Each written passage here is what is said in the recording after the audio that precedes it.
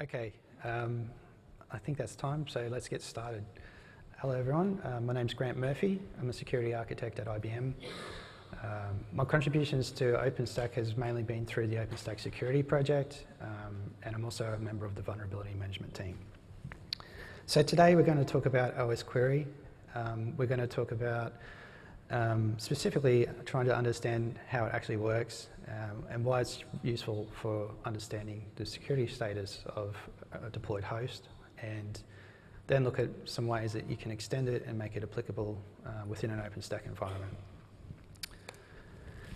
So for those that were around in the last session, you probably know that there's a lot of monitoring events that occur in a large-scale deployment.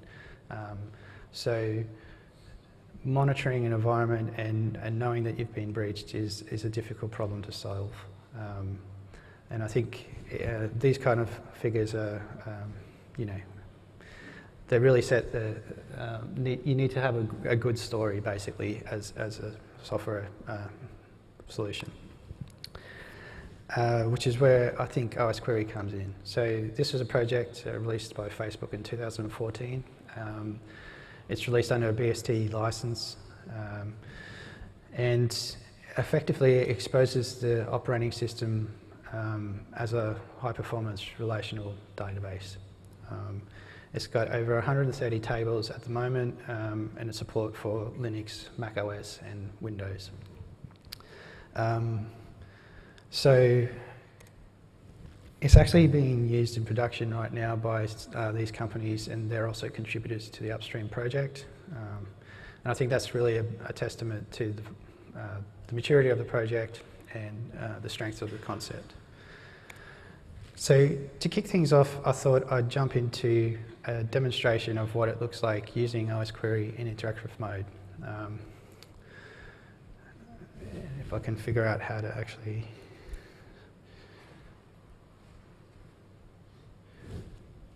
Okay, so here we just have a Linux host, and I'm going to fire it up in interactive mode. First thing you'll note is that it says that you're using a virtual database. So the way that the actual query interface actually works is it uses SQLite virtual tables, which call back into high-performance native code. So the interactive console is very, for anyone that's used SQLite before, is will feel very familiar. So you can do things like look at the tables, look at the schema of a table, and then you can execute queries. So for example, if I was to select timestamp from time, what I get back is the current time in the operating system, and that's all executed at the time that the query is run. So to demonstrate why this is useful from a security point of view, you can probably already imagine that the ability to pull together a bunch of different tables of information and gather them together to make some insights about the system state is actually quite useful. But I've gone ahead and written an example malware. It's not really very advanced, but it basically is it's a remote shell that tries to retains its presence on the system at all times, so it tries to exist between reboots. So the types of things and the behaviours that you'll see by this malware are that it connects to a strange host. Can we read that down the back? Just thumbs up? No? Okay.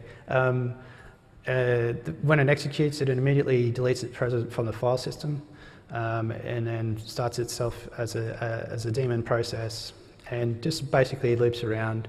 Nothing really clever here. The way it tries to persist between reboots is to add an entry to the cron table. And basically it just tries to make sure that it's there all the time. So to save me actually typing a bunch of commands here and while you watch, I've written a little script that will show some of the queries that you might execute if you wanted to detect that particular malware. So this is just wrapping, oops, wrong one. it'd be the finding malware demo. Wrapping osquery-i and executing a query. So here I've decided to look for any remote host that, any remote address that is uniquely connected to by a process. Given that this is a DevStack instance that is running on my local machine, the address there looks a little bit unsavory, so I might want to pull in together information from a couple of other tables and look at specific things about that process that's connecting there. So here I've done a join on the process OpenStackers table and the processes table, looking for that specific address, and you can see that it is in fact a shell that's connected to that remote host. Some other things that we might look for is indications of the persistent stuff that I was talking about earlier. So you can see there the bash command to try and reinstall the malware on that machine. And other queries that you can come up with, for example, the fact that it removed itself from having a physical presence on the file system. You could just run a query like this and set on disk equals to false. And there we have an example of the supervisor process that is ensuring that it has an active connection to that remote host. But I think you'll probably have the idea from there. So,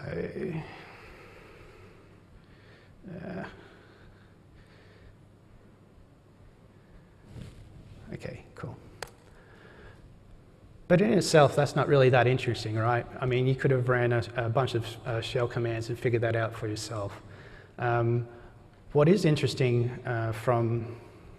is in a production environment is you want to notice any changes or differences in your environment as they happen. So the way you can do that is by configuring osquery-d, and you set a number of queries.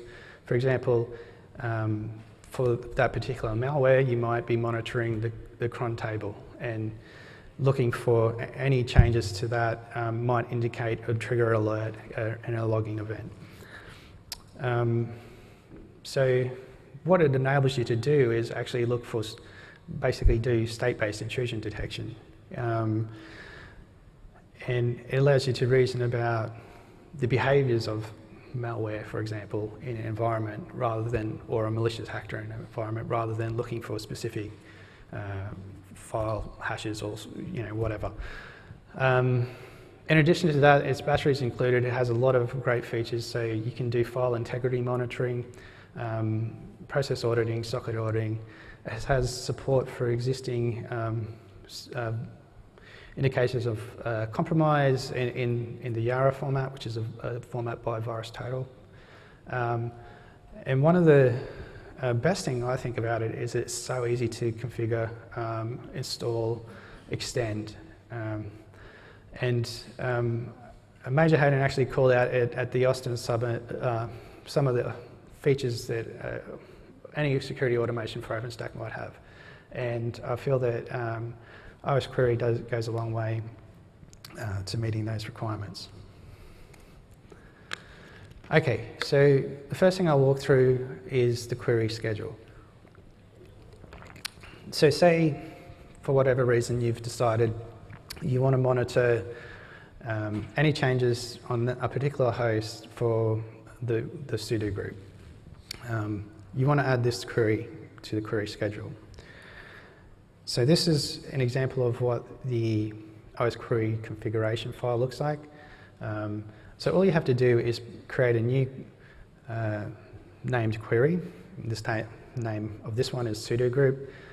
Slot in your query in JSON format and specify interval for that to run. The first time that is actually executed, what will happen is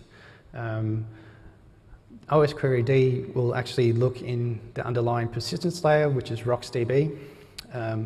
And the persistence layer is really used to maintain the query state between each execution of the scheduler.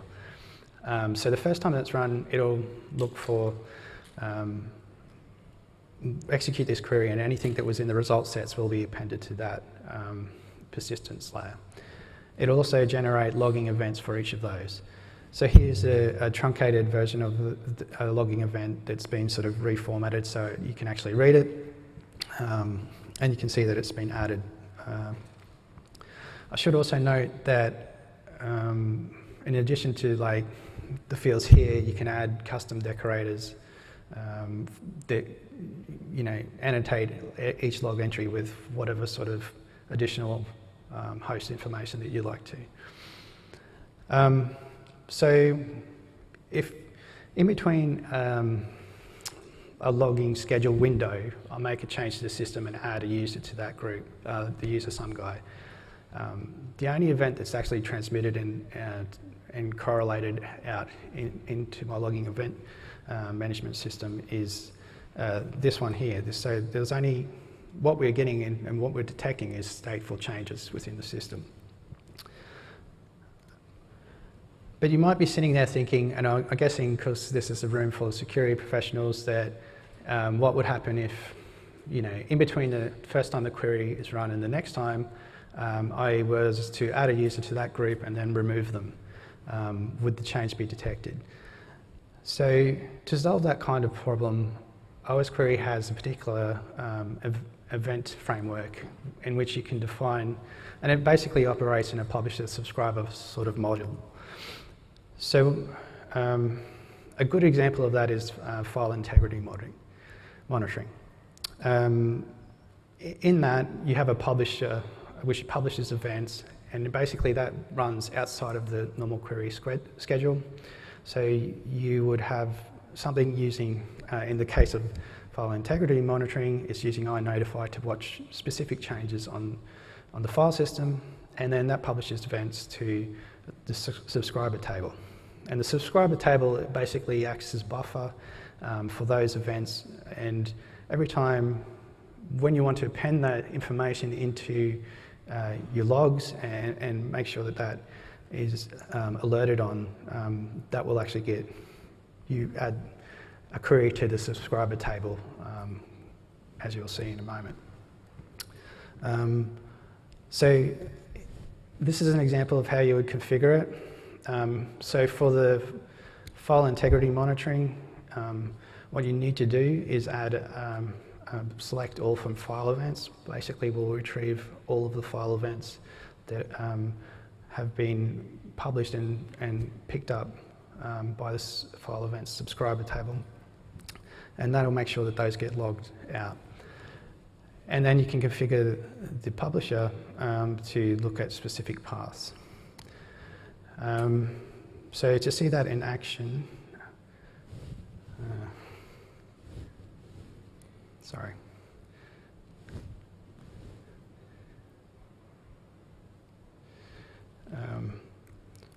What we'll do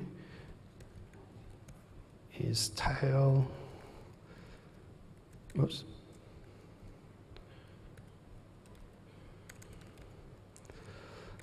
If I could type, there we go. Tail the results log here, move all of that buffered stuff out. And to see that in action, we're just going to make some changes to those files within that SSH directory. So we're going to create a couple of files, change some attributes, and then remove them. And this is going to execute well within 30 seconds. So we should see those events turn up in the log file eventually, if I'm lucky.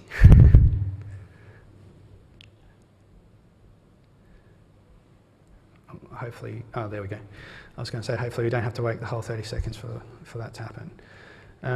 So you can see, like, each of the changes to those files was picked up, the fact that they were created, and you got additional, things there. But basically, that's an example of the eventing framework in action.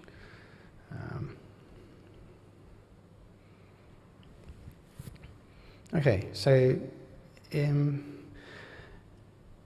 the interest, so if you wanted to target a specific set of queries for a specific set of hosts, having everything in a single configuration file is less than ideal. So the way that you can distribute in a modular fashion a certain set of queries that you want to inspect on the host is to use query packs. Now, the osquery community has a number of these already, specifically around incident response, IT compliance, and vulnerability management.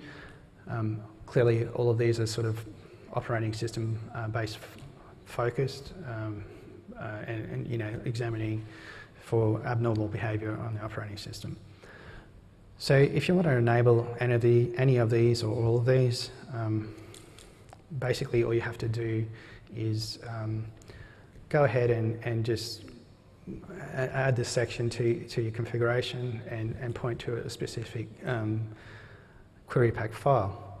And if you wanted to write your own, all you have to really do is translate a query such as this. So you've been reading the security guide and decided that one of the security checks at the end of the identity section was something that you wanted to monitor on.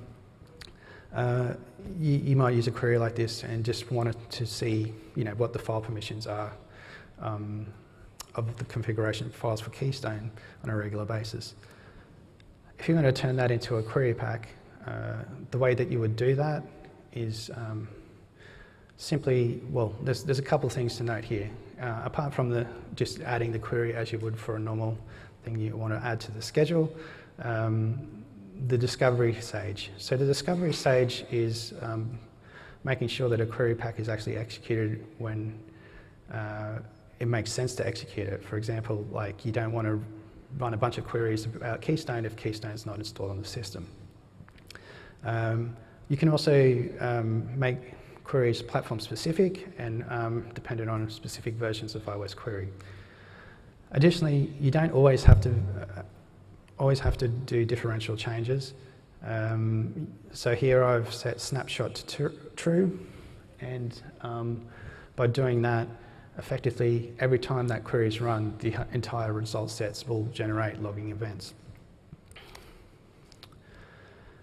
I said earlier that one of the best features about osquery is how extensible it is. So it's possible to write custom extensions for how it's configured, how events are logged, and even custom tables. Most of the examples that you'll see online are actually in C++, but thankfully for the OpenStack community, there's a project called osquery-python that makes this really, really easy. The way that extensions works, effectively, they run as a separate process and interact with the osquery-d and osquery-i extension manager via a Thrift interface over Unix domain sockets. So, as an example, this is probably the most brain-dead example that you could give of how to write a custom table. So, you can see how easy this is. I've basically had to inherit from a table plugin, defined a name method that returns the name of the table that's going to show up, and also the columns that are in that table. And then the generate method is actually what does all the work when a query happens. In this case, I'm returning static values, which doesn't really make a lot of sense, but there's other things that we can do that are more interesting there. So I've sort of been playing around with this a bit, and I feel like this is an interesting way to look at the security state of, you know, on a host that is running an OpenStack service. So I started playing around with some of the tables that might be interesting to look at. There's a lot of opportunity to do more than that, and obviously there's a lot of operating specific sort of queries that you'll be interested in running in production. So let's take a look at some of the things that I put together.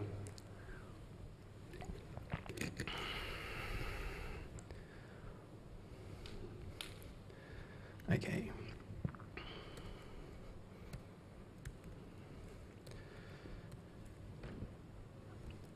Okay, so first, one of the things I thought about, first thing I should do is I'm going to start osquery in interactive mode. So if you were using this in production and you had a lot of custom extensions, they can be automatically loaded for any time the process starts. But just for the purpose of the demo, I'm going to start these manually. So,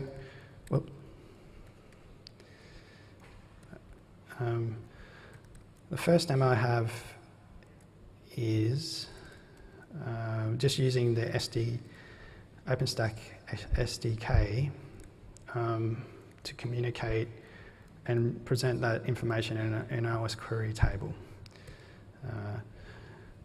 So here's the example table that I created for Keystone, and it's pretty much the brain dead sort of stuff that you can get from running the OpenStack command line prompt. And I mean, clearly this is not really that useful from an intrusion detection type purposes, but it is just an example of the kind of things that you can do. So after I've started that table, we should be able to see here a bunch of Keystone tables have been added to the potential ones that we can query. And you can query them as you would expect. There you go. You know, and I guess that sort of is, yeah, the kind of thing that can do. The next example I had was OpenStack configurations. So one of the artifacts that come out of the OpenStack security project is security nodes, and often they're based on particular configuration scenarios that might, you know, be impactful or have a security impact on a deployment. So to be able to monitor or look within your environment for specific settings is kind of useful. So if we start that one up,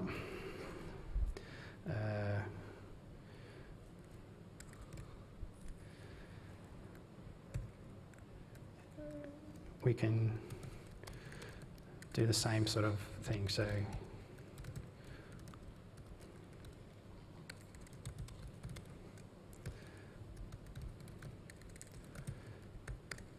no,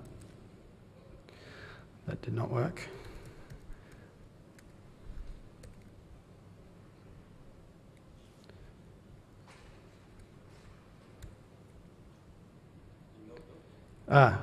Thank you. There we go.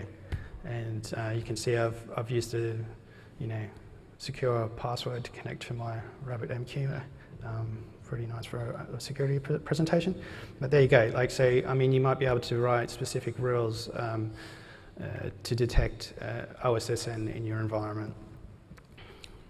And the last one is, because I'm interested in vulnerability management, is basically looks for Python, the versions of Python modules that are loaded by default within the Python environment, and tries to fingerprint them. It also looks at, so you can also query OpenStack versions from the installed, that are installed on the system. So OpenStack versions. And, you know, as this is a DevStack instance, you know, you've got all the different versions that are installed. So the idea here is that you could probably take OpenStack Security Advisories a step further and generate rules that would be detected by the affected version range. But that's really, as far as I got with custom tables. I think there's a lot more you can do there. So that would be the next steps. Hopefully by now you've sort of got an idea about some of the sort of things that you can do with osquery. There's a lot I haven't talked about, like the way it can be extended, the different logging mechanisms, the way it can be centrally configured. But basically what I wanted to do in the next step sort of move is like look at how we can convert some of the value that the OpenStack security project create and unlock it from the documentations and the mailing list sort of work, and use that to actually make it easily consumable by operators, and turn up on their log management sort of dashboard when something unusual happens. So some of the ways that I think you can do that, as already mentioned, like the effective versions for OSSAs, and maybe even looking at sort of certain behavioural indicators of compromise.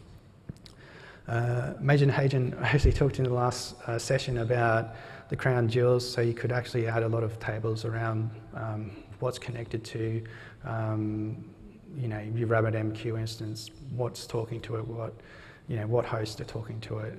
That kind of thing will be easy to add as an additional table.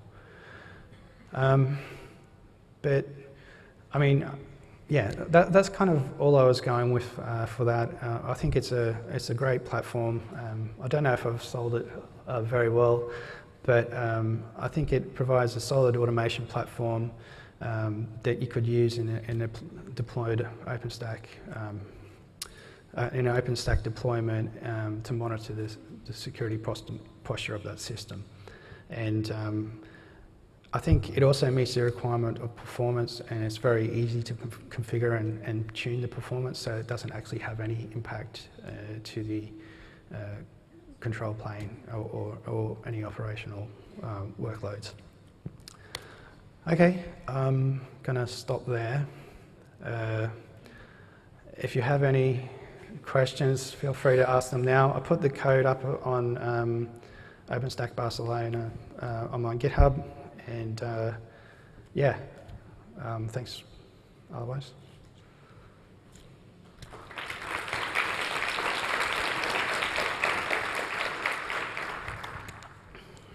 Okay.